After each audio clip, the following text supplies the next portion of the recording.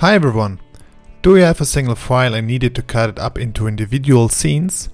The Davinci Resolve Cut Detection tool can be a huge time saver. In this video I'm going to show you how it works. Here's my clip that I want to split up into individual scenes. At first I right click on this clip and select Scene Cut Detection from the context menu.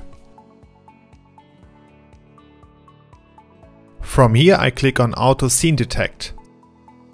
Now Davinci Resolve has found two cuts.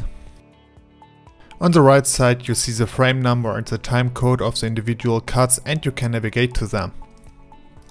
Next I click on the button Add Cuts to Media Pool.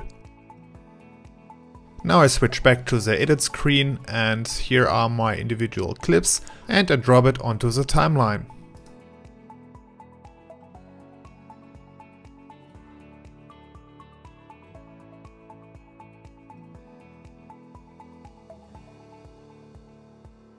That's it. I hope you like this short video. If yes, please give me a thumbs up and subscribe to my channel. Bye bye.